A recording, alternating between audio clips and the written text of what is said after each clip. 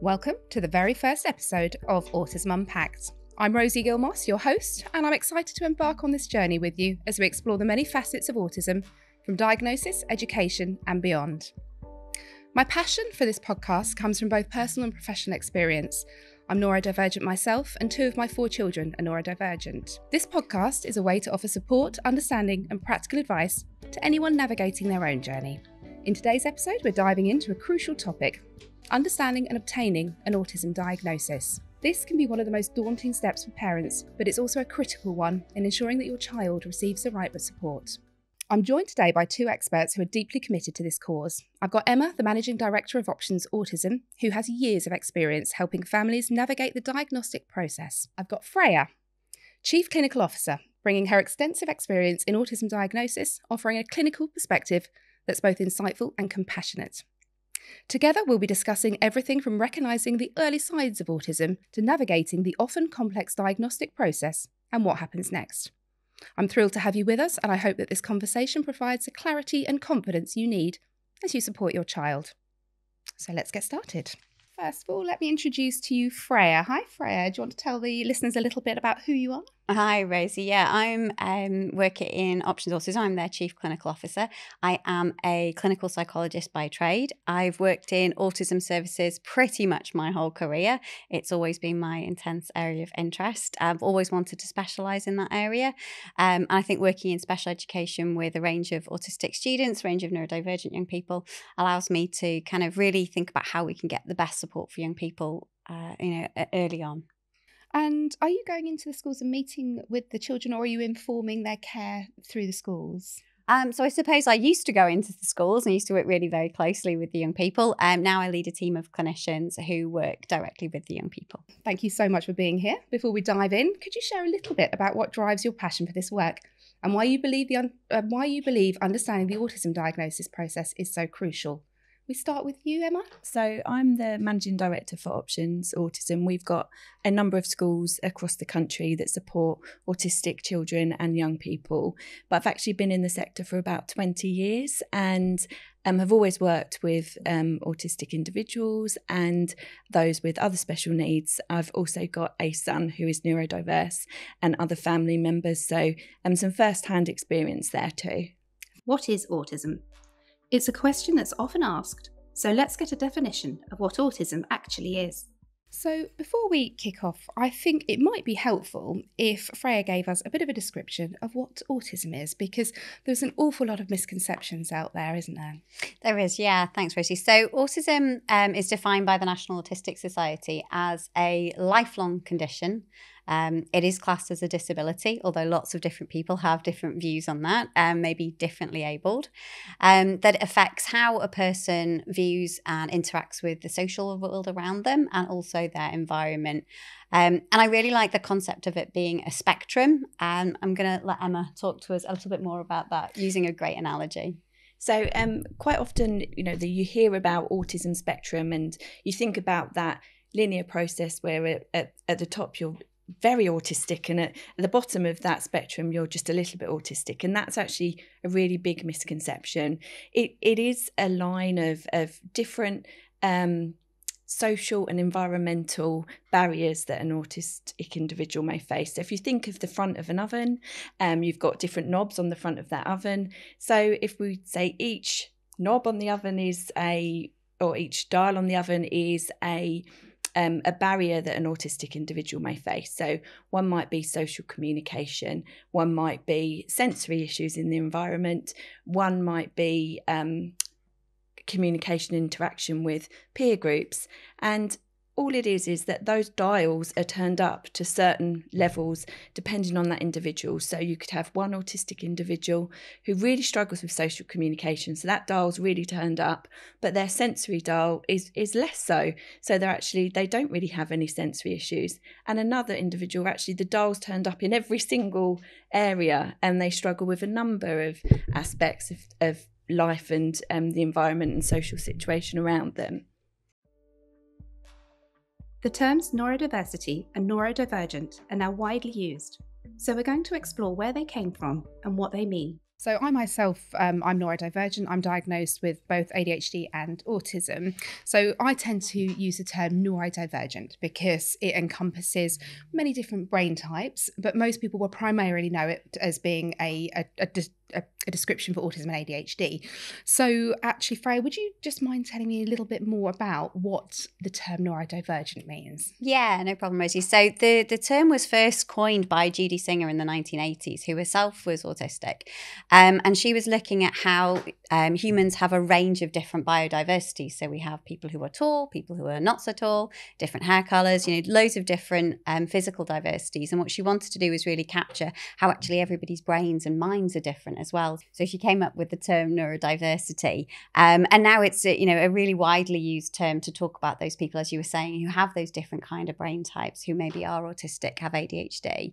And it's around thinking about that maybe you do see things a little bit differently. Your brain does process information a little bit differently. You may have different sensory experiences. So the term is neurodiversity, and as people we are neurodivergent. And every brain is different. That refers to whether we are neurotypical or whether we're neurodivergent. Every brain on the planet is different and unique. Now let's look at some of the reasons you may want to get a diagnosis for your child. Some things I wanted to talk to you about today. Primarily, I want to focus on diagnosis and the diagnosis process. Now, a common misconception is that labelling a child with autism, with ADHD, is kind of, there's a negative connotation with that. You're giving them a lifetime label, and often they're too young to consent. So I have been labelled. I've been labelled with autism and ADHD, proudly so. But as a teenager, I was labelled with various things, potentially borderline personality disorder, eating disorders, depression. So in your view, and I'm going to come to you, Freya, first, what would you say? What would you say are the primary reasons that you would want to get your child a diagnosis? Yeah, thanks, Rich. I think that's a really, really important question. I think for me, one of the main reasons I would say to a family member or a parent or carer who is seeking a diagnosis for their child, where they'd seen that maybe the child was developing in a slightly different way compared to their peers, is I think about what they were hoping to get from the diagnosis. And I think for me, a diagnosis can bring lots of different benefits. So it can bring the family a really good opportunity to understand that child's unique strengths and needs. It can bring the right educational support for that child. And I think more importantly for me, it's about that child really understanding their own identity. If you continually compare yourself to your peers who are neurotypical, you're going to kind of feel a little bit rubbish because you're not going to be the same as them, and you may always feel like you're falling short. If you actually realize, do you know what, my brain is neurodivergent, I'm a little bit different, I do things a little bit differently, suddenly it's not that I'm rubbish, it's that I'm different. And I think that for me is so empowering. And we know that young people who get an early diagnosis actually go on to experience less mental health conditions, they have better well-being, they have better self-esteem, and these things are crucial for us. And I think the misdiagnosis that you've experienced, I think that's really unfortunate for many people, because they've had diagnoses where they've had to have, say, treatments or attempts for things to change. Whereas actually, if we embrace someone's neurodivergence, we're not looking at change. We're not looking at deficit anymore. We're looking at difference. And that allows us to think about reasonable adaptations for the environment around us, reasonable adaptations for the people around us, but also things that we can do ourselves. What are the things that we need to do that we maybe need to learn new skills at? And what are the things that we just need to, embrace and celebrate about ourselves? Yeah, I completely agree, because there's a lot of criticism in the autistic mind, and actually giving yourself that empathy and the understanding. You can only do that if you know who you are. So it's different, not less, isn't it? That's a really nice way to describe it. Possible traits or indicators. We're moving on now to talk about the traits and indicators most commonly associated with autism.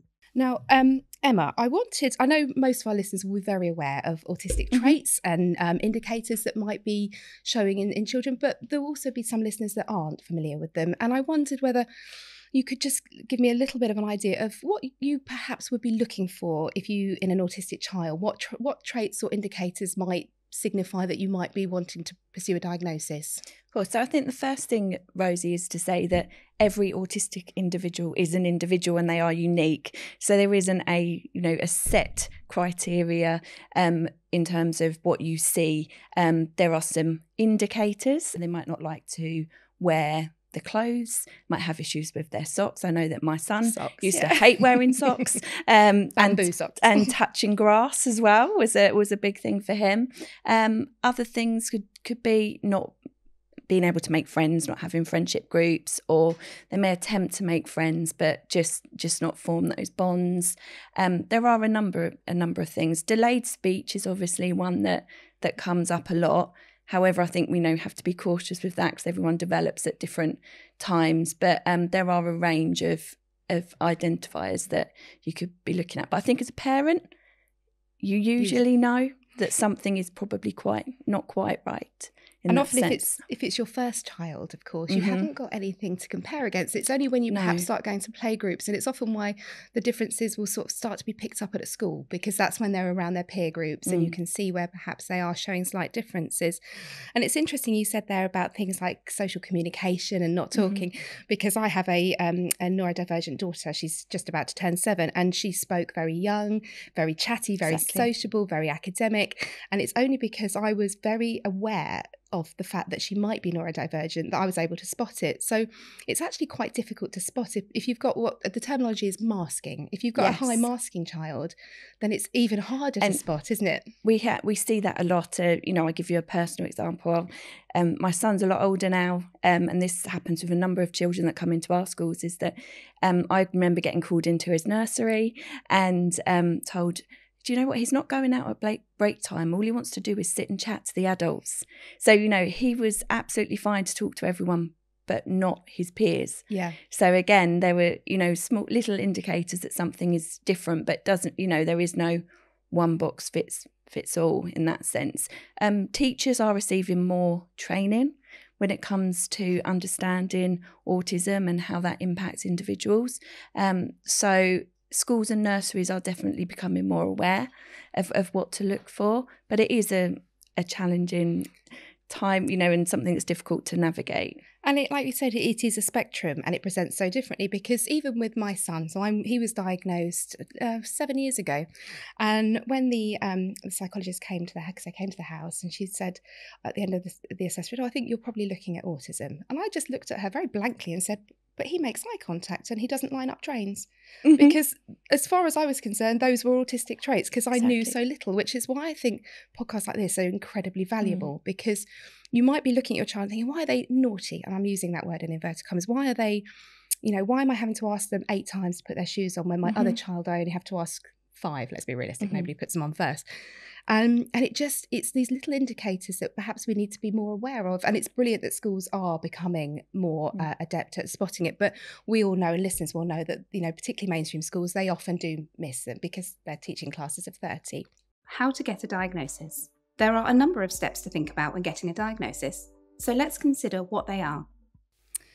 Now, Freya, I wanted to talk to you a little bit about the diagnosis process. So people will probably be aware that it is a long, arduous process to get a diagnosis through the NHS at the moment in this country. What would you recommend somebody who, say, for example, you have a child, they're in primary school, you are starting to notice that they're struggling a little with social interaction, and you're thinking, okay, I'm going to pursue the idea of a diagnosis. Perhaps you've done an online screen, we've all done those, haven't we? So how would you direct people next? Yeah, I think the first case for me would be to have a chat with your child's teacher or your Senko to think about kind of what was going on in school, so you could get a really good sense of them both at home and at school, so you're kind of getting that really full rounded picture. Again, as we've already talked about, masking and camouflaging are things that autistic young people do. So be aware that school may not have always noticed the same things that you're noticing. And also, school is a very structured environment. So sometimes young people feel really safe there because they know what's expected of them. They know the predictable part of the day. The other thing that I was thinking is that it would be really useful to go to talk to your GP. your GP will be able to provide you examples of where you can go and seek an assessment from your local neurodivergent or neurodevelopmental service. And across the country, different CAMHS services do that differently. So it's really important that you get that local knowledge of where to get that assessment. If you're going to go privately, there's a few things that you really need to consider. You need to be considering that it's a multidisciplinary assessment. So it's not just one professional doing that assessment, it's a group of professionals. So clinical psychologists like myself, speech and language therapists are often involved, or occupational therapists. And then it's also important that they look and follow the DSM. So the DSM is the Diagnostic and Statistical Manual. We're currently on edition 5. And while for me, yes, that is still a little bit deficit-led, I think it's an important thing for those diagnoses to be based on that. And that's one of the important things that the NHS will look for if you've had a private assessment. And then the third thing to look for is that those assessments will follow the NICE guidance. So NICE guidance are national recognised guidelines across all different mental health and physical health spheres that guide people to know what sort of good practice looks like. So check that your private provider would be following NICE guidance. And then if you're going to have an assessment, I suppose for me, it's really important for you to start thinking as a parent, okay, what do I need to be looking out for? What do I need to be thinking about? Maybe looking through some old baby pictures to remind yourself of developmental milestones, those sorts of things. And I think for me, the other thing that is really important is start to talk to your young person about it. Even a little young person, so even someone as young as 5 might be able to understand that I'm going to go and see somebody and we're going to go and play a game together, or we're going to go and do something different. We're going to do some activities and something might come out of that. And that's kind of okay, especially for, older children as well, that they've got I suppose consent and are informed about the assessment process, so they can expect what's going to happen.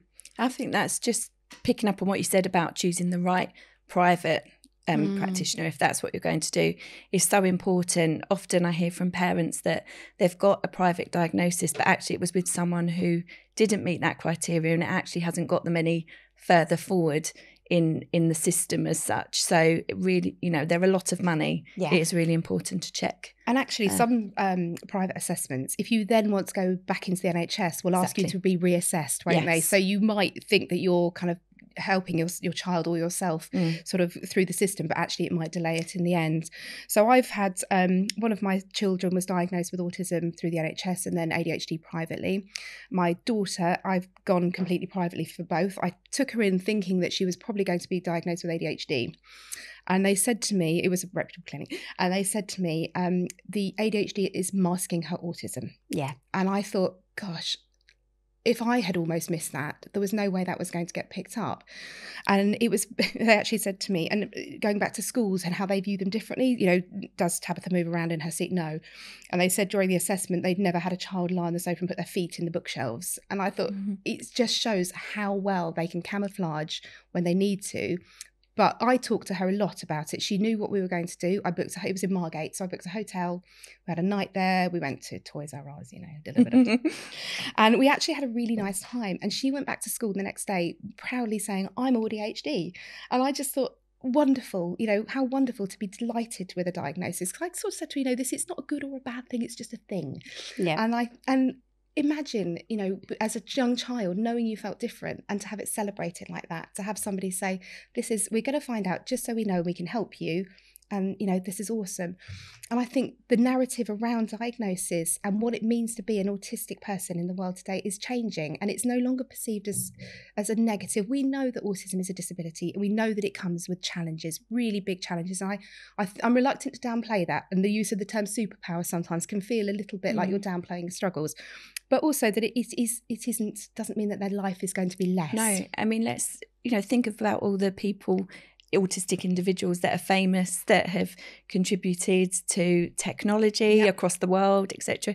The world wouldn't be where it is today without those people. So actually it is something that is different but needs to be celebrated. Lots of creatives as well. I was going to say, a story that I often tell young people when I share a diagnosis with them is a kind of like around it takes a village. Yeah. So if we think about, you know, humans in early history, you'd have lots of different humans with lots of different skills and strengths. You'd have some who were really focused on creating social bonds where they were sitting around campfires talking to one another.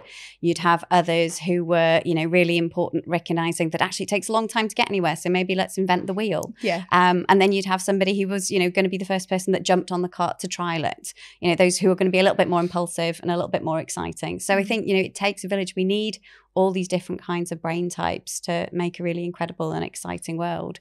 And I think the other thing actually was just, you know, following on from what you've just said, the other thing I'd also look for in a private provider or even an NHS provider is that any assessment has that neurodiversity affirming perspective. Yes. So we're not looking at deficits. We're not going to be writing a report that just lists all the things your child can't do. We're going to be looking at all the things your child maybe struggle with and will have barriers with that are needs and needs additional support with. But we're also going to be looking at your child's uniqueness, your child's individuality, your child's strength, the things that they can do better than anyone else. And for me, I think that's one of the most important things. That's one of the things I'm extremely passionate about.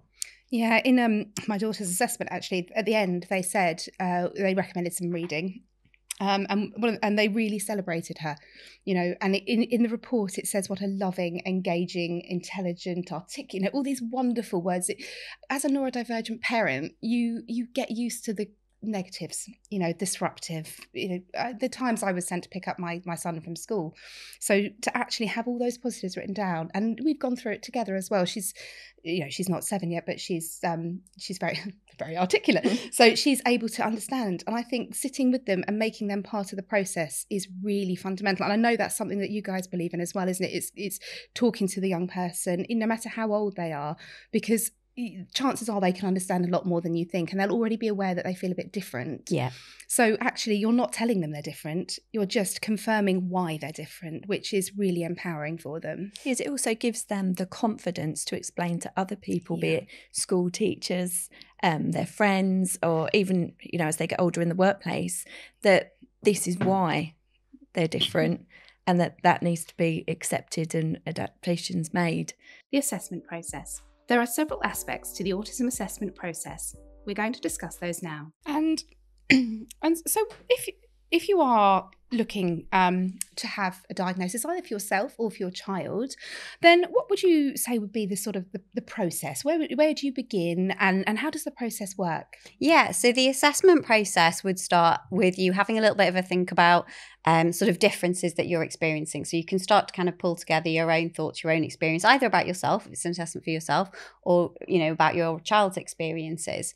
And then the assessment process would take up a few different perspectives, or a few different aspects, really. So one of those would be a full neurodevelopmental family history. So they'd be looking at your own differences. So let's say we'll just talk at the moment about an assessment for a child. Mm-hmm. So as a parent, you'd be going through the developmental stages of your child, you know, what the pregnancy was like, what the birth was like, how they hit their developmental milestones, any differences you noticed, whether those were strengths or whether those were areas of need, any delays you might have noticed. And they would go right up to kind of like current, they would go right up to the current date. So your child's whole life would be discussed with you as a parent.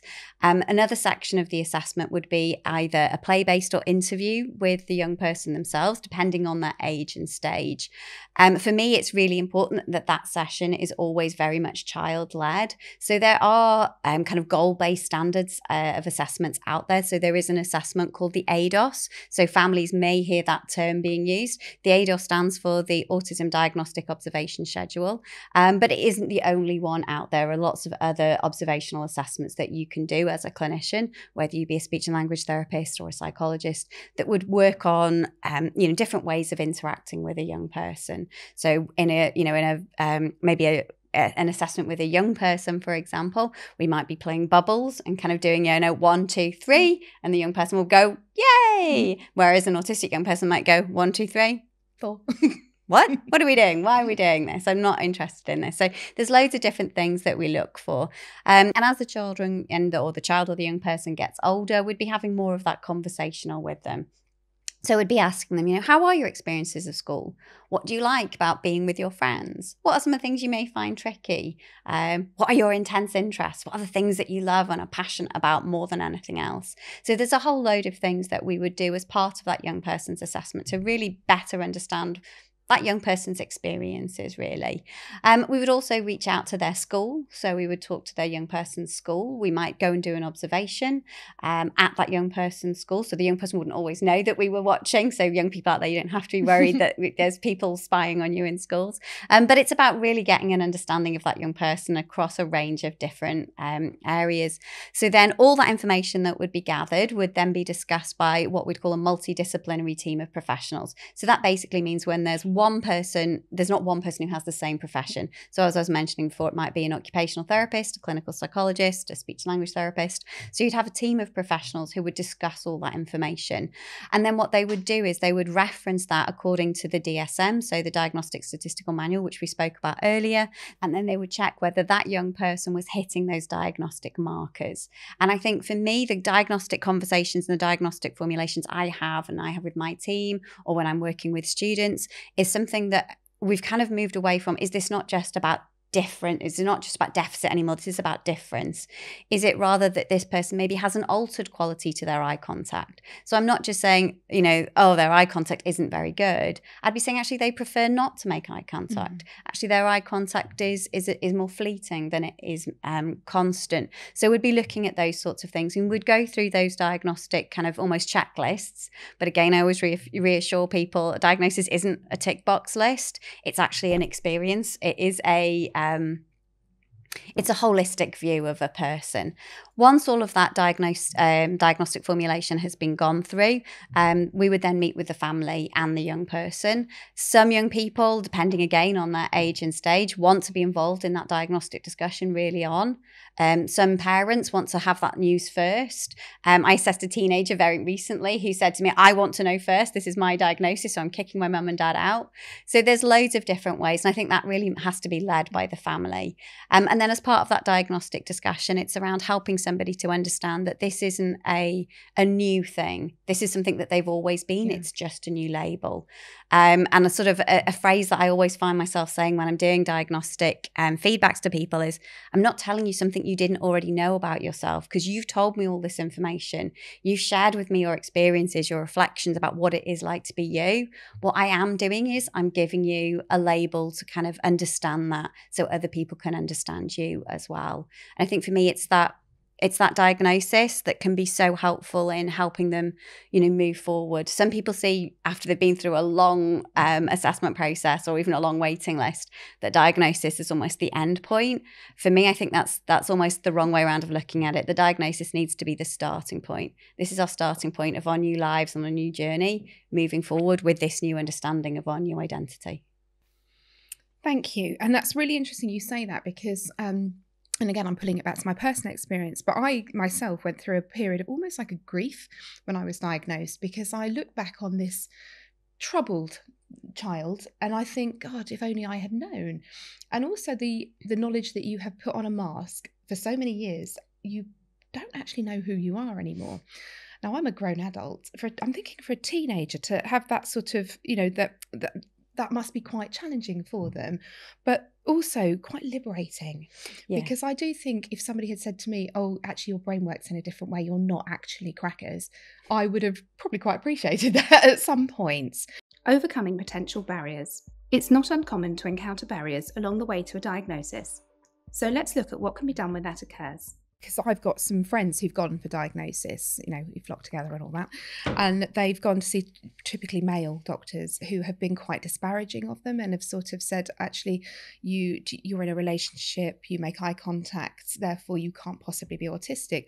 So I'm wondering how parents can navigate this if they're pretty certain that their child might be autistic, but they then are not given that voice in an assessment. What's the next thing they can do after that?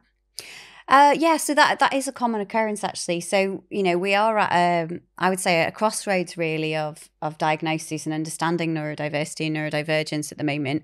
I personally think that crossroads is a really exciting time, but that does mean that you have a variety of professionals with different qualifications, different levels of training, different understanding of where they are in the difference, not deficit model.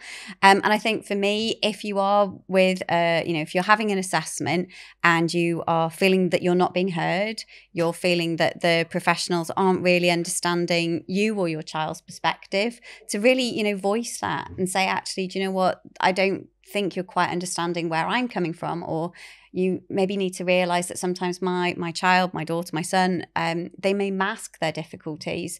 They may camouflage, they may, just assimilate. So I think that's something that I know a lot of our autistic young people are really good at doing in schools. We just assimilate into the other people around us. We copy what people are doing.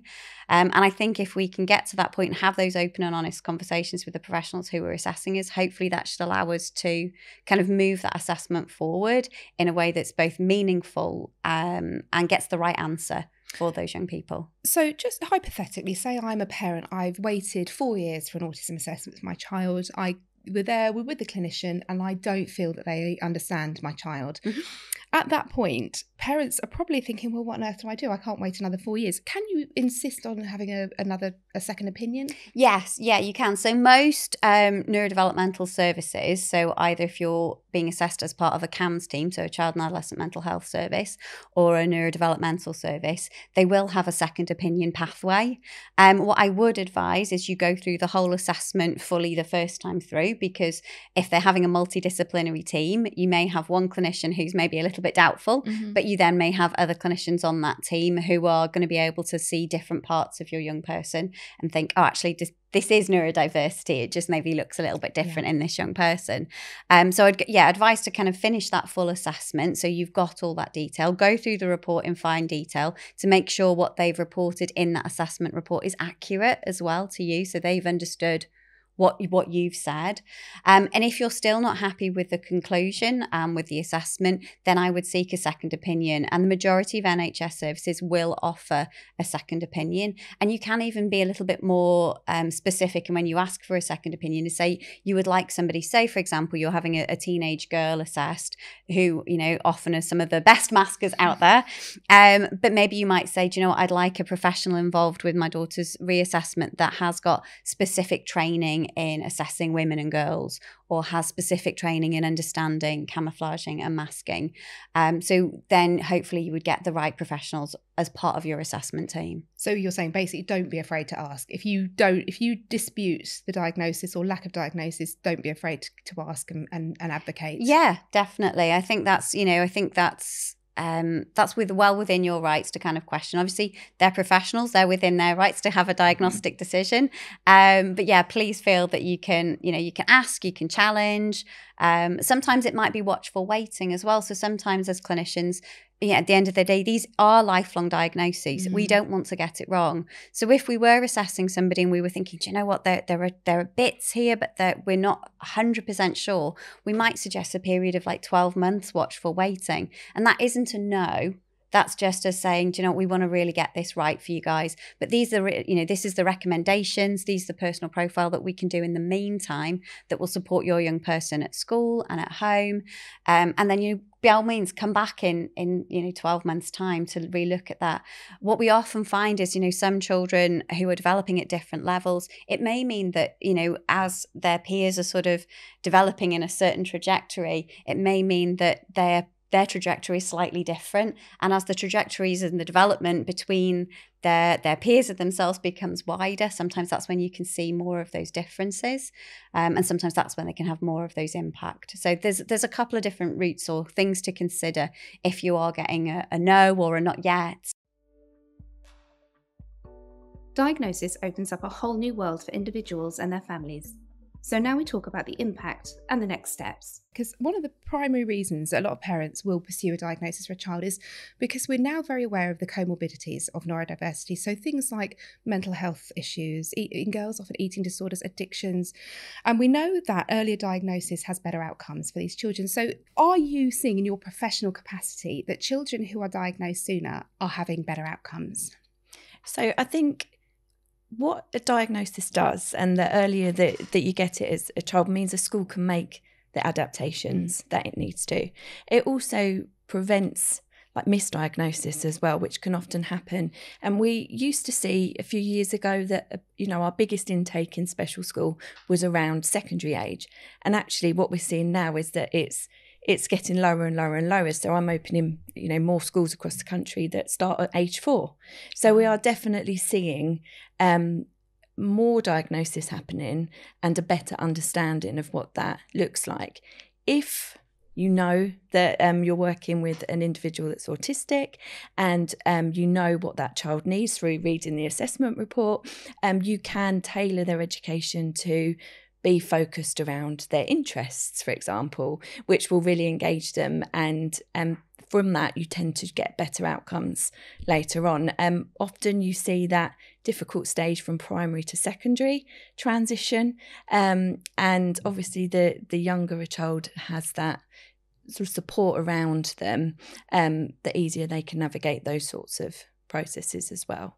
And there's an enormous power in knowing who you are, isn't there? And absolutely. How can you possibly navigate a world that isn't really designed for your brain type if you don't know what your brain type is as well? So I personally believe that knowledge in every area is power, but particularly in understanding who you are.